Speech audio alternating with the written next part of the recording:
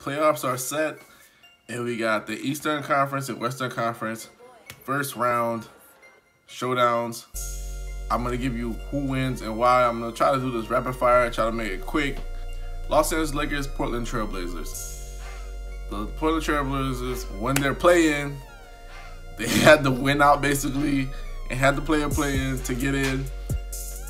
Even though Dame is on fire, I'm going to side with the Los Angeles Lakers, and I'm not going to do it because I have bias. I'm just going to look at it objectively. CJ McCollum has a back injury.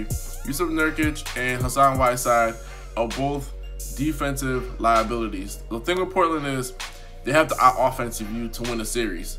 And the thing with the Lakers is the same way that Dame and CJ could ignite and go off for 30 or 40, LeBron James and Anthony Davis could do the same.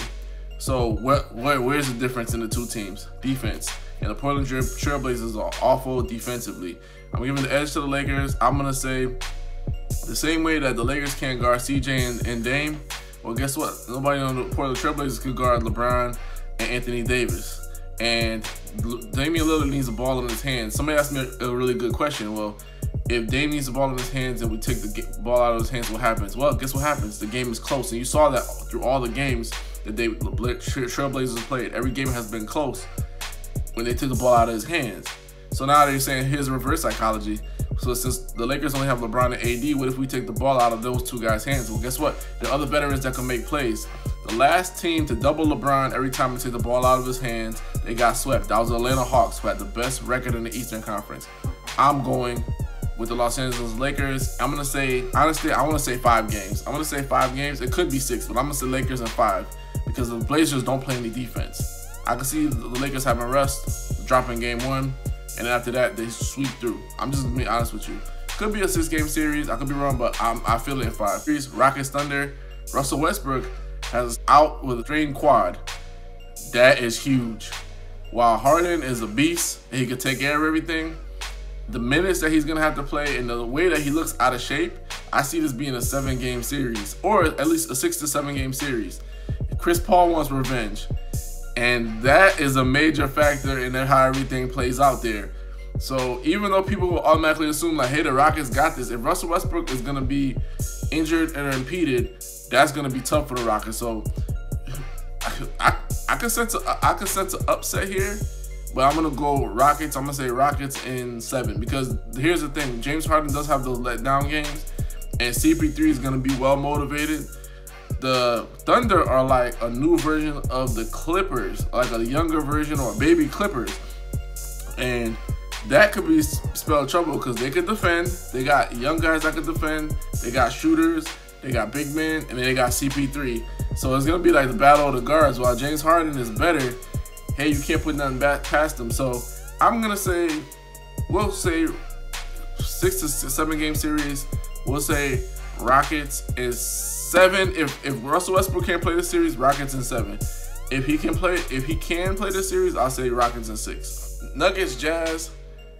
This series will test the maturity of the Denver Nuggets. And honestly, the Denver Nuggets have so many horses. Halfway through this bubble, they didn't even play all of their guys. They have a lot of guys coming off the bench that didn't even play. They just let them get all this rest. So the Nuggets should win this series comfortably in 5. The only problem is they don't do anything comfortably. You saw last year where they played a 7-game series against the Portland Trail Blazers where they had ample opportunity to knock them out. But due to the fact that they got into a guard-oriented game and Jokic didn't play like a big man that he's supposed to, screwed everything up. So that being said, I'm going to say Nuggets in 6 because they have playoff experience, but their youth is going to show itself. They're going to make mistakes and allow the Utah Jazz to hang around. Los Angeles Clippers and Dallas Mavericks. That series, it should be a 5-game series because you have Kawhi, Paul George, you have Montrezl Harrell, and you have Lou Williams back. So their core basically is intact now.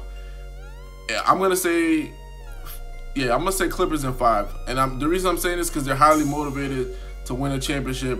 And I think all of this Damian Lillard shit back and forth, it really exposed a little bit of Paul George. He's going to want to prove something.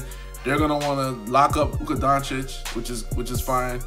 Porzingis or Doncic is gonna get loose, that's gonna win them a game. But I don't see them making this a long series because the depth of the Los Angeles Clippers is gonna show itself, and they're gonna have so many lineups and so many defenders that it's gonna be a problem for the Dallas Mavericks.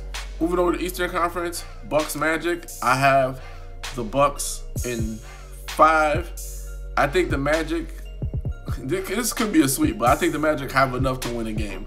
And the reason I'm saying this is because you've seen where the Magic, they actually gave the Toronto Raptors a shocker in game 1. So they have young guys, they have little young horses, but you remember Jonathan Isaacs is injured. So this could be a sweep, but I'm going to give them respectfully a game. I don't see any sweeps this first round. I just feel like the competition level has been way too hype and way too good for any team to think they're going to sweep another team. These guys are locked in. Of course, you got Giannis, you got Middleton, but I think George Hill's everybody's been playing better on the Bucks. Like, everybody kind of knows their position and role. Heat Pacers, I'm going to say it's a 6-game series. I'm going to go with the Heat because the fact that Jimmy Butler's there, they have that winning pedigree. Their bench basically it could be another little mini starter lineup. They had an injury to one of their athletes, but I'm gonna say with the leadership of Jimmy Butler, and when you look at it, who's better, Jimmy Butler or Victor Oladipo? I'm gonna go with Jimmy Butler. I think that's just gonna win them games alone, just off his name. 6-game series. That's a close series though. Celtics 76ers. I'm gonna go with the Celtics. I think that the 76ers really screwed the pooch on everything they did, man.